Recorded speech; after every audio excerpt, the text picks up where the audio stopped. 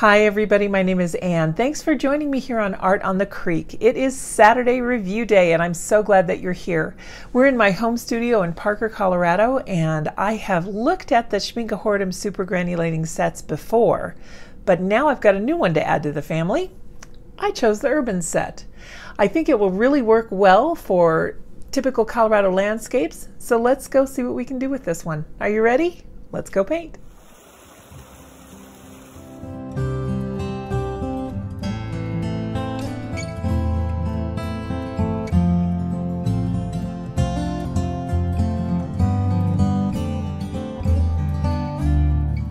Schmincke Horadam is a great company, and I like their products. I like using them. So this really isn't about testing their quality. It's more showing you what the product can do, because I know a lot of you are really still curious about these. They come in all of these sets. This is an older printout from their website, and not all of the sets they have are featured. They have, since these have come out, they've added the urban set, which is this one here, and also the haze set. I'm hoping to add that one to my collection, and I will put a link to a good place to purchase all of these down in the description. But if you wanted to look at my review of the other Schmincke Horadam sets that I have, I'll try and put a card up in the corner, and I'll also put a link down in the description. These are how I purchased the other curated sets. This is from an Etsy vendor, and whoops, they've got a little disheveled. I think I dropped this one. If your watercolors ever do this, if they ever fall out, all you have to do is take a drop of water or two and put that in there. You can do it with a paintbrush. I just used a little pipette there. And then you just place it right back in, and that will that'll adhere it once again. So these come in sets of 5. As I've said, this one here is also a set of 5. These are the curated palettes. You can buy them individually.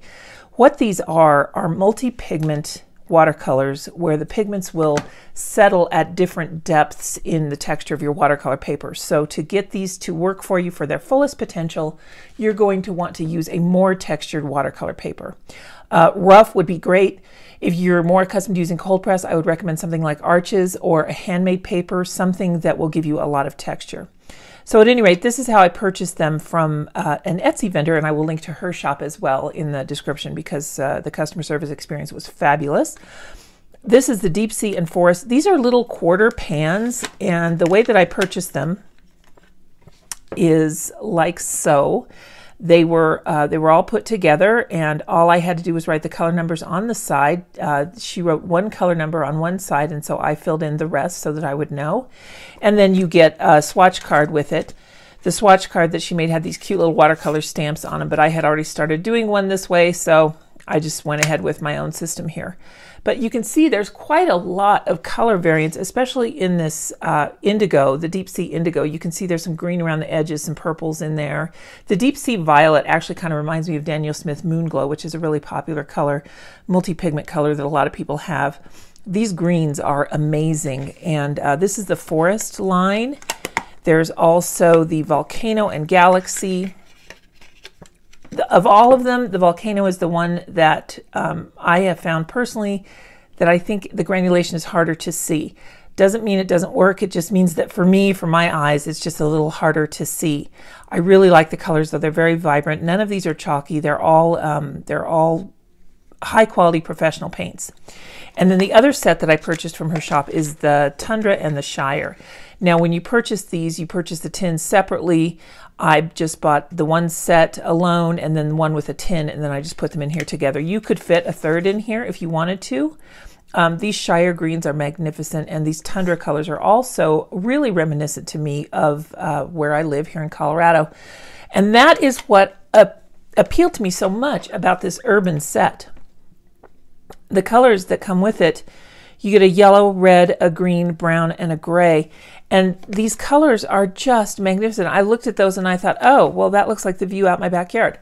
So what we're going to paint today is something from my imagination. I don't have a reference photo this time, but it's just something from my imagination of a southwestern scene. And it's just very typical of some of the areas in our state and some things that you would find in, say, Arizona or Utah. Without further ado, let's get to swatching these guys out and let's find out what they can do. So I've got myself all set up here, nothing fancy. I'm using a ceramic palette, and there's a little bit of white gouache in there, but that won't bother us. There's enough spaces where I can squeeze out a little bit of this paint individually, and then we can see how it acts. These are in tube format, the 5 milliliter tube. They also come in larger tubes, but I decided that the 5 milliliter, like I said, is plenty for me. And actually the quarter pans are really plenty because just the way I paint, I feel like when you get these super granulating colors, the pigments aren't as deep and rich as some of your other watercolors, and these are wonderful for accents or mixing or things like that. So these sets do come in 8 series of 5 colors each, and those are the Volcano, Desert, Shire, Deep Sea, Glacier, Galaxy, Tundra, Forest, and this Urban is limited edition, and so is the Haze. Let's open the box. Let's see what we can find in here. I just got to grab a craft knife here, and I will slit open this little adhesive dot that's holding it. It's just like a little round piece of tape. And the box is sturdy enough. I'm happy with that packaging, and it's easy enough to open. It comes with this little foam insert on the top, which is great because it keeps the paints from jiggling around. And once again, here are the colors. You do get the yellow, red, green, brown, and gray. So it's a nice little earthy set. I feel like if you're not one to paint urban landscapes, you can certainly use this for many other applications, as I am going to do. Clean sheet of paper in the sketchbook here. This sketchbook I'm using is unfortunately no longer available, but it does have a nice texture. So again, if you're testing these at home, just remember to use something that has a lot of texture so that you can get the fullest effect of the granulating paint. Let me just write on here what these are, that these are the Schmincke Urban set of granulating watercolors, and I'll get this all set up for our swatching. So looking at the tubes, I will tell you right now that finding, oh, there's another foam thing underneath there. That's good. I like that. Finding pigment information on these paints is not the easiest thing in the world. The pigment information is not listed on that printed color sheet that I showed you, and I got that directly from their website. It's on the tubes, and you can find it on Blick, their website. They do list the pigment information, and I suppose if I dig in the Schmincke Horadam website, I could have found it, but I found it a little bit challenging to find that pigment information. So I will tell you what they are here. This yellow is great. It's going to separate into a couple of different colors, as all of these do. But this one is a PY159 with a PV16. And it's separated right away after I squirted it in there in the little palette. So you can really even see that as soon as we get it wet. The red, the Urban Red, is a pigment of PY159, PR108, PB35, and a PBR6. Just about all of these have that PY159 in, which I thought was kind of interesting. The green one, again, starts with a PY159, and then a PB36 and a PBK11. The brown has the PY159, PR108, and a PBK11. And then finally, the gray is PY159, PR108, PB35, and a PBK11. So I really like how all of these have that same PY159 in it. It kind of keeps them really interesting as a family together, I think. And these are all very warm colors. I really enjoyed using them. So let's get started. I'm using a silver black velvet round number 8 here to do the swatching, and you can see the paints, of course, re-wet just as you'd expect. I hope you can see that pigment separation in the ceramic over there. It's a little bit slow to happen, but just keep your eyes on it, and it will create a little pool of purple next to that yellow. So what I'm doing is I'm just kind of putting a little bit of a mass tone on the top of these two there, and then I will rinse my brush and make sure it's clean. Now watch this. Do you see that violet come out through that yellow? I'm just bringing water up to that mass tone to see how these paints flow and to kind of see what they do. And you can see what I mean by them not being very richly or deeply pigmented. The color's not very intense. It's just interesting, and I really appreciate that. It's nice to have something a little bit more subtle in a watercolor choice. And these are certainly light fast. They are made by a very reputable manufacturer. I read somewhere once that Schmincke Horadam, it's kind of like wine. You know, you have different grapes, different years, and you have your favorite wine, and then one year it's not, it's a little bit different. Something happens with the crop, and the grapes are a little bit different, so the wine is different that year. Well, I think that Schmincke Horadam, I read somewhere that their gum arabic is sourced much in the same way, so that different years can produce different strengths of pigment depending upon where they get their gum arabic crop from.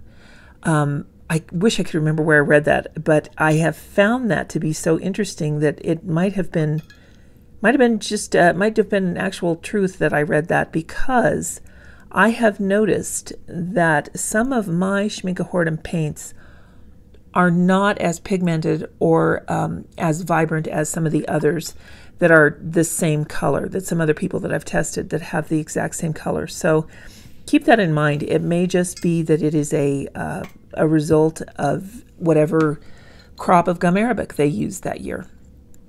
But I didn't find that to be at all a detriment here. It's just a characteristic to me that the paints are just not deeply, deeply pigmented. You can certainly get them to work very well and to be nice and deep. But when you're dealing with these, I think the main effect you're looking for is that granulation. So I've got one more to swatch out here after this brown, and you can see I've had to put a few more layers of color on the brown, but I'm hoping you can see just by watching this develop over time that granulation really does show up. I love this gray. It's a nice warm gray, and I can see using this in many, many instances.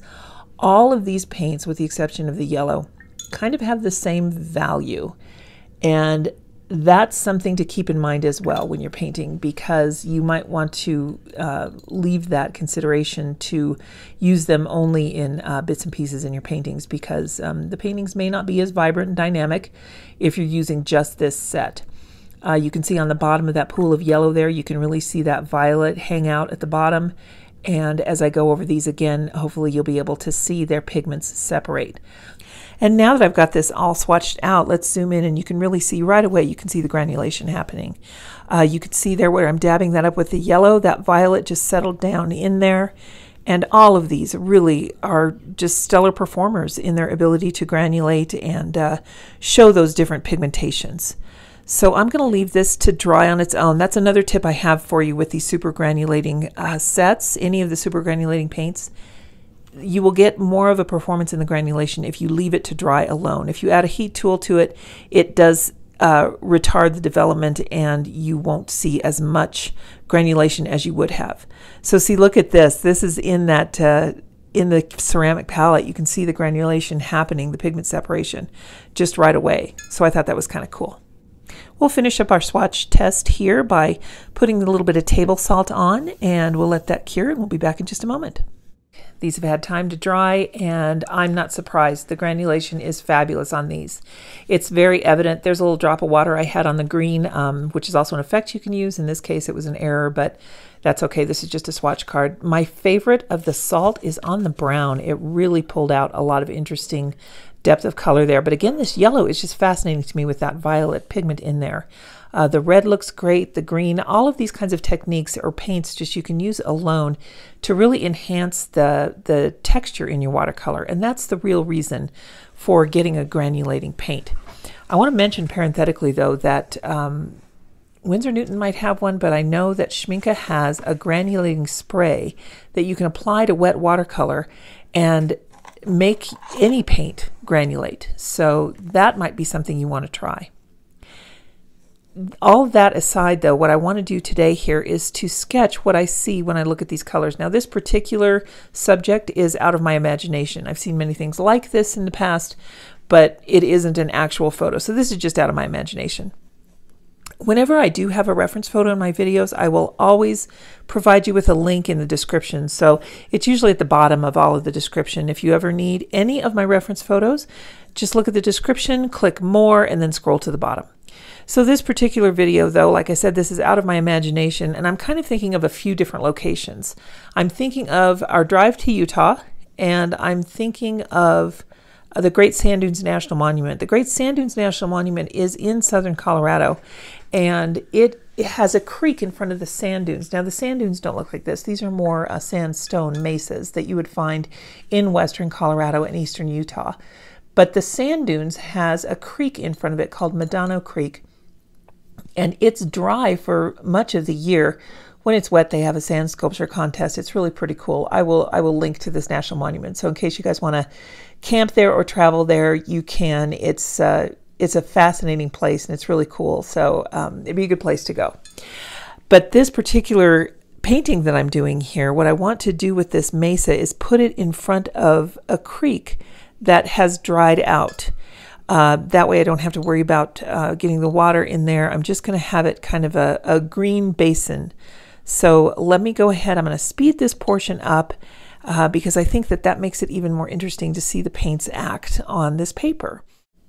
This portion of the video I've got on 4 times the normal speed. So I really like doing it like this for you though, because you can see how the colors shift and blend and change a little bit faster than real time. So you can kind of see that in the scope of this video here. I really want to point out some of the, first of all, it was a joy to paint with. I had no issues whatsoever.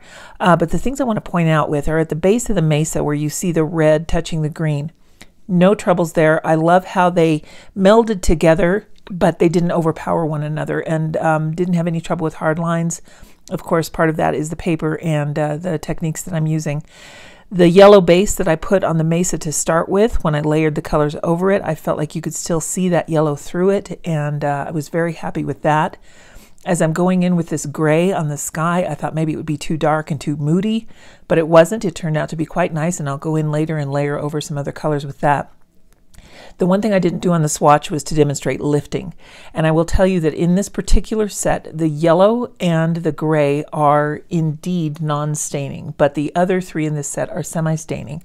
So you might have an issue lifting the red, the green, and the brown, but I kind of don't think you will. I feel like it's going to depend on the quality of your paper, and if you can get in there soon enough. It's a technique that we watercolorists use often, and I would be surprised if you had any trouble lifting any of these off.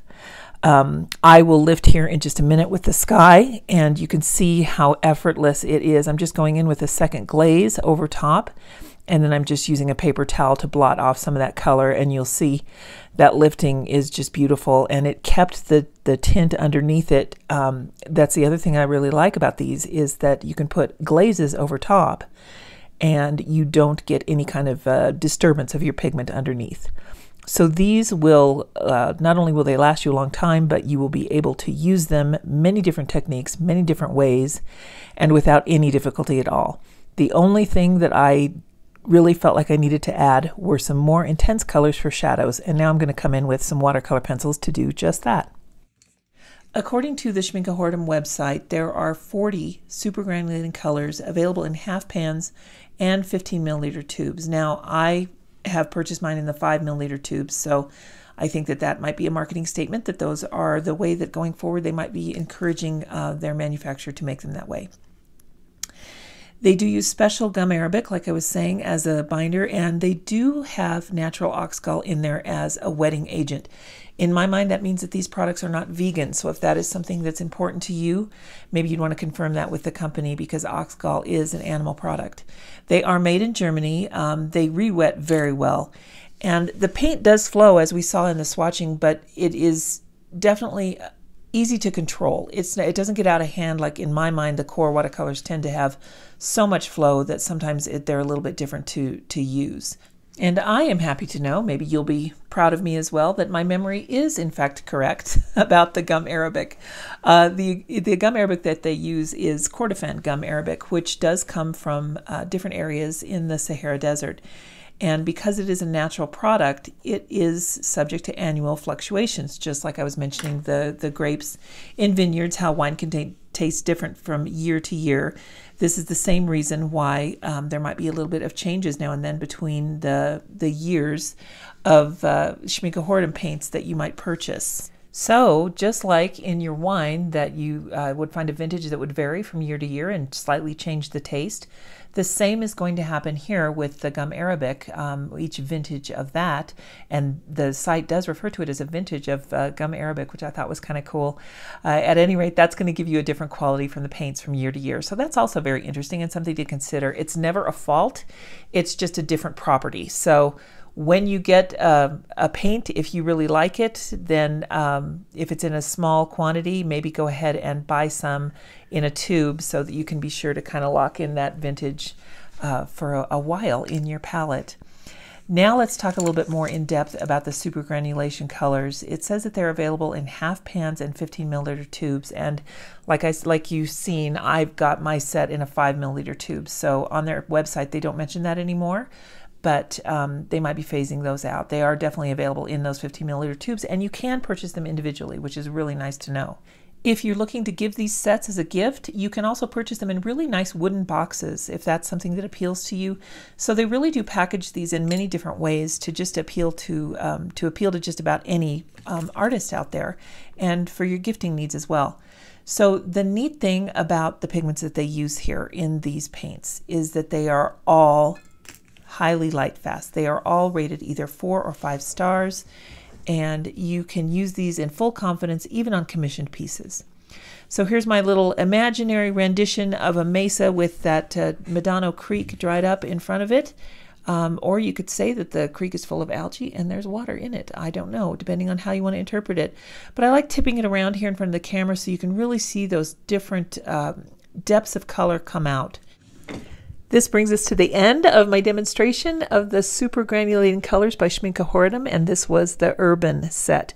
This one is limited edition, so is the Haze. So if this appeals to you, or if those gray shades in the Haze set appeal to you, maybe get them sooner than later, because I don't know what that means with limited edition. It would imply that maybe they're not going to keep them in their color line forever and ever.